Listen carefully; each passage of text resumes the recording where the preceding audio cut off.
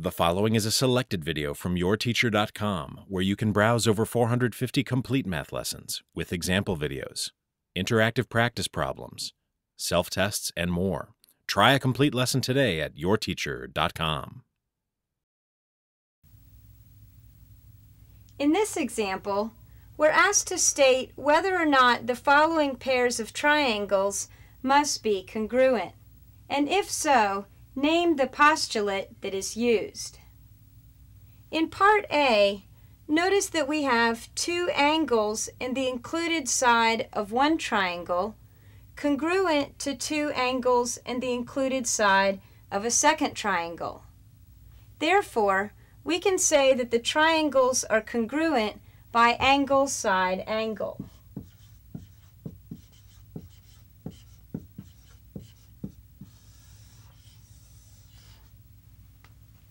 In Part B, we only have two pairs of corresponding sides that are marked as congruent.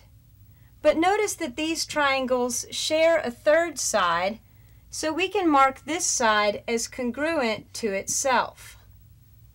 Since we now have three sides of one triangle congruent to three sides of a second triangle, we can say that these triangles are congruent by side, side, side.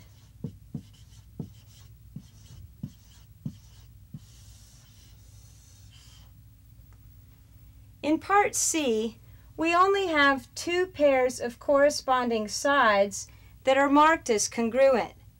But notice that we have a pair of vertical angles in the diagram, and we know that vertical angles are congruent.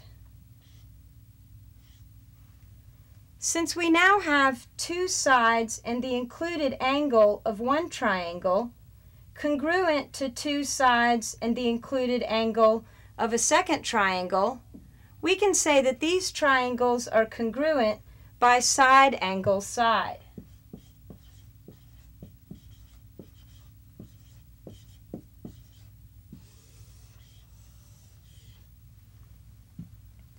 In Part D, we have one pair of corresponding sides marked as congruent and a pair of corresponding angles marked as congruent.